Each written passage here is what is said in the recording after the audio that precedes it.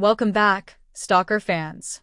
Today, we're diving into the garbage region of Stalker 2, heart of Chernobyl, to tackle an exciting challenge, getting inside Diode's workshop. Let's jump in and break it down step by step. 1. Evade anomalies. The area around Diode's workshop is packed with anomalies, so be cautious. You can throw bolts to set them off, but it's safer and faster to navigate around them. Watch your step. 2. Climb the roof. Next, locate the small building near the workshop. Climbing onto the roof is the easiest way to find the entrance and steer clear of those pesky anomalies. 3. Jump the tube.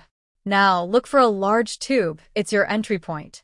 Line up your jump carefully, timing it to avoid any anomalies nearby. This step can be tricky, so take your time. 4. Break the planks.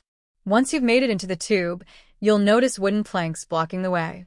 Smash through them to finally gain access to Diode's workshop. Congrats, you made it!